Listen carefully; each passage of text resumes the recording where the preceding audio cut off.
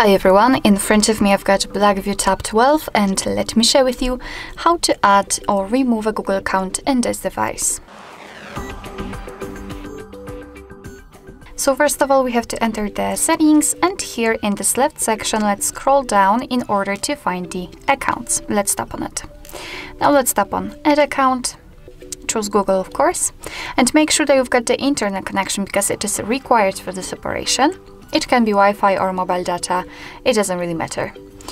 So here from this step we can either create a new account if you do not have your own yet, or simply type your email or phone. So let me do it, and a quick disclaimer, you do not have to enter the full email address because after tapping on the next, your device will simply autofill the part after the @ symbol. So right now we have to enter the password, and let me do this out of the screen.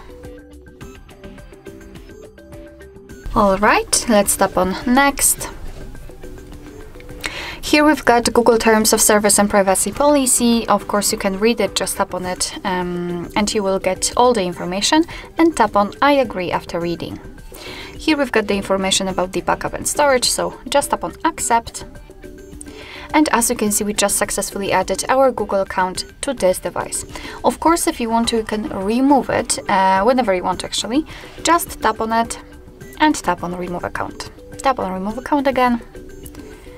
And wait a second. Probably if you've got the screen lock set, your device will ask you to enter it in order to confirm the whole step.